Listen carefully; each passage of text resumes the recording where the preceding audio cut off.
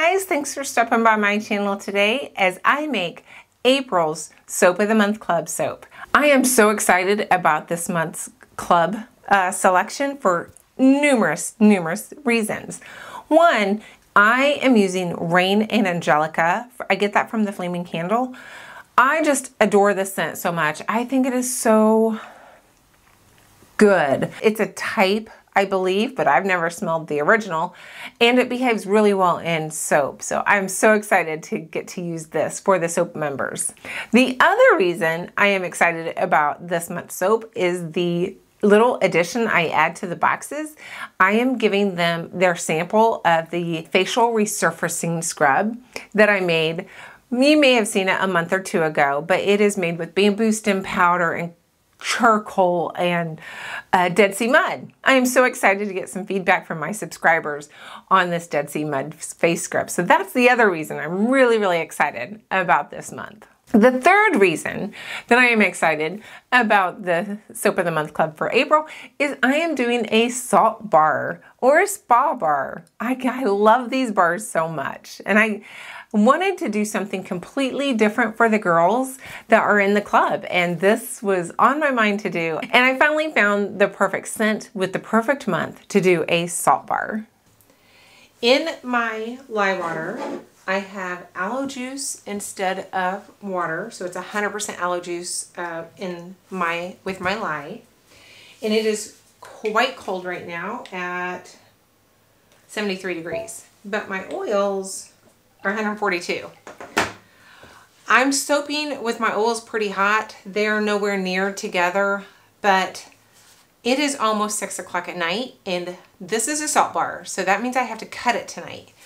And I really cannot wait for this to cool off anymore. And my fragrance oil will decelerate trace, so I think I'm gonna be okay. In one of these pictures is going to be Mica's Amore. I'm doing it Making Waves. I have just a little bit of that left. And I'm also gonna do Mica's Amore Apple Green Mica. Instead of kaolin clay, because this is a salt bar, I am using sea clay instead. Now the sea clay has a very earthy gray tone to it, so I imagine that will mute all of my colors, but I'm okay with it.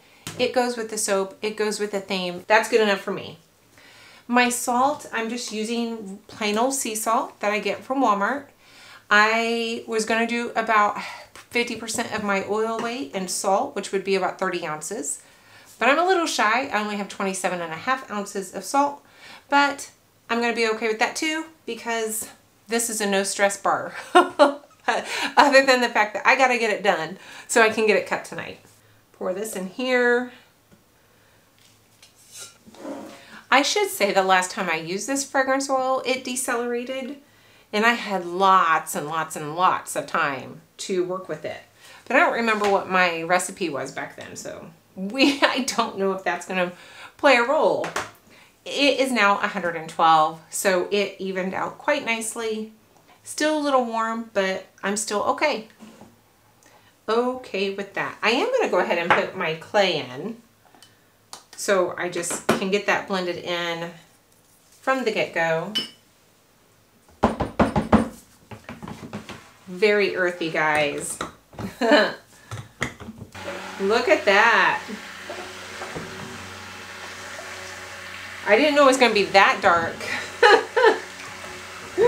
Ooh, I do think this lightens up a little bit. So I am still going to try to salvage that. That was maybe a mistake. Let me split it and see what happens.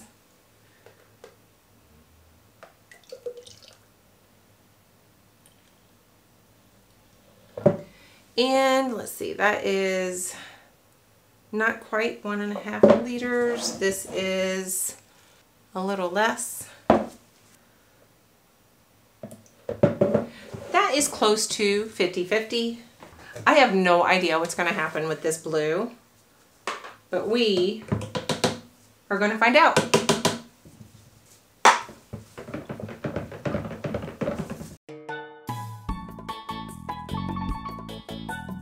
Well, it actually looks quite pretty, doesn't it?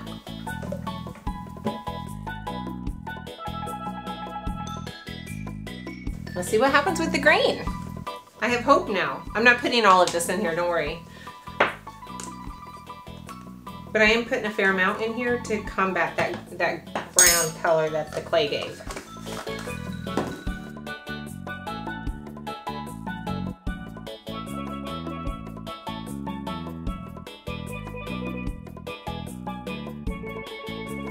I was worried, but these look actually quite pretty. I am okay with these colors. This is much more blue than I thought it was going to be. Okay, let's see. Fragrance oil or salt first? I think I'll do fragrance oil.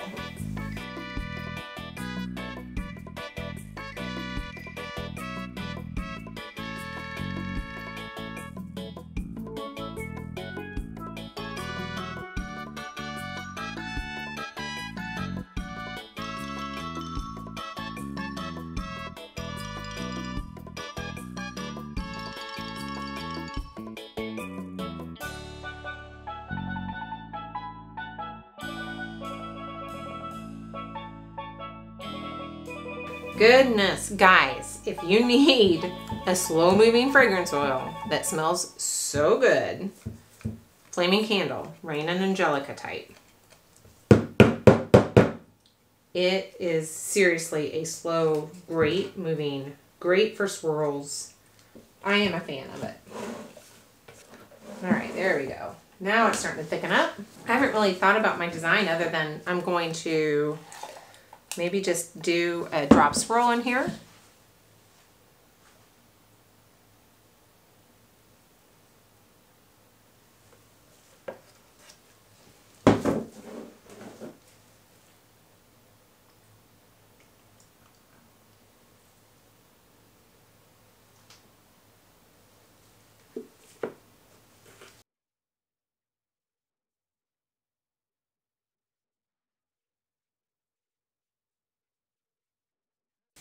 Glass rod, because I cannot leave well enough alone.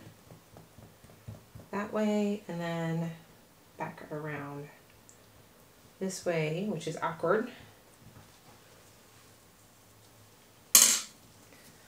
And then I'll top it. Top it with the blue and swirl it with some green.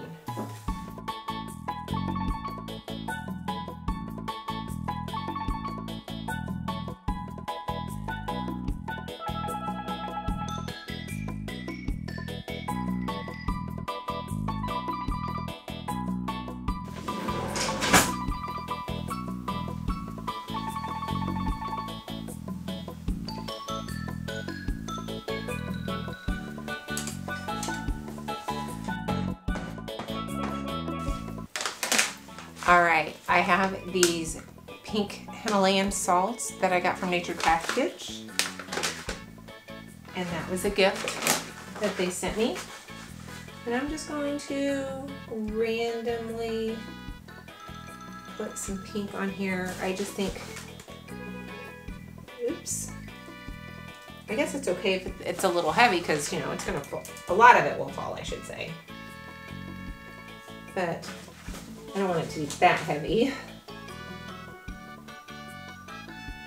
All right. I don't know if I like the pink Himalayan salts actually on there. I think I probably would have been better suited to just leave it alone, but it's still pretty and I can't wait to cut it. I don't know, 10 o'clock tonight? Not my best time, guys. I'll be back, hopefully. It's been 2.5 hours, so I am just going to check it and see where we're at.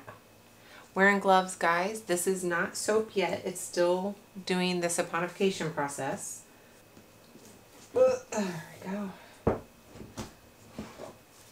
When you get soap on the inside of your mold, it doesn't always want to come out. It is coming apart quite nicely. There's a little bit of soap here on the top, but otherwise the soap came off the mold fairly easily. So I'm going to take it out.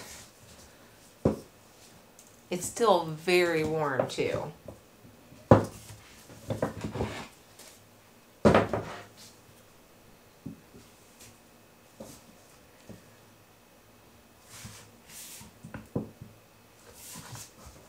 The last time I did this, I took it out of the mold a little early, so I'm being quite cautious that I don't do that again.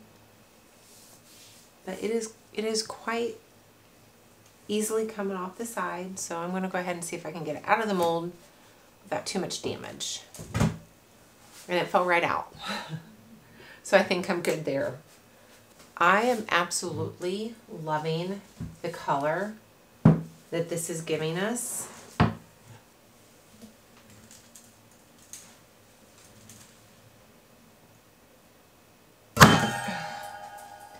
I could maybe have cut that a little sooner.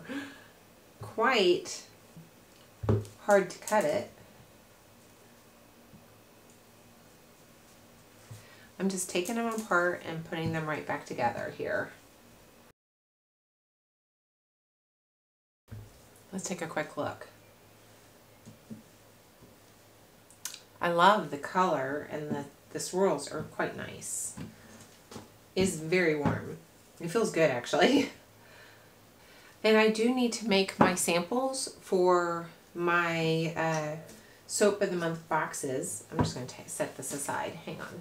I think I'm going to take another one and try to make 3 bars out of this.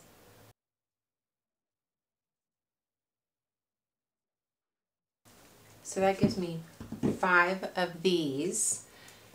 And for a while I was cutting them long and half this way, but recently I've started cutting them in half this way, and I just think it's a better kind of user experience to have a squat one rather than a tall skinny one. So now I have my 10 samples. I'm going to put this over it. This one is mine. Put that on top.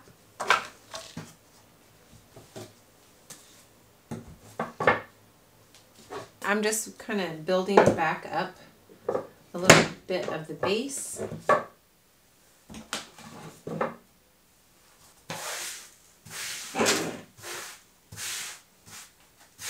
And for now, I'm just keeping this covered like this until tomorrow.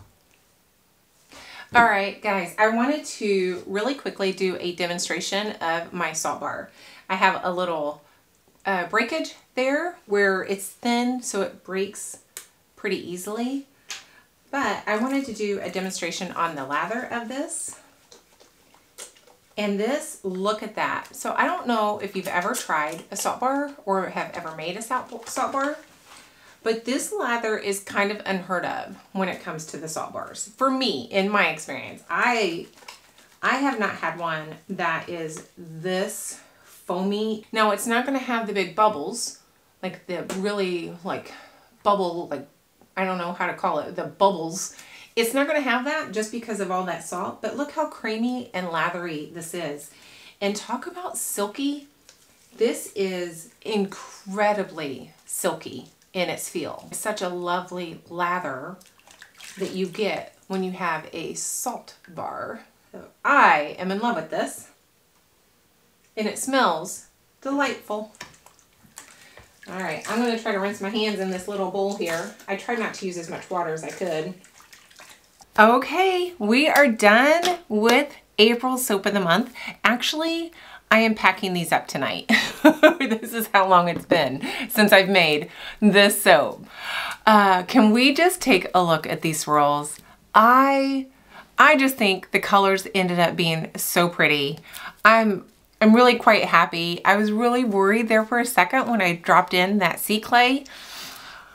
Whoo, I knew it would affect the colors a little bit and I wasn't going to be too worried about it, but as soon as I started blending that in, I think my heart dropped just a little bit. But I really am quite happy with the looks of the bars. The swirling is pretty, the smell is so perfect for a salt bar. I love this scent so much.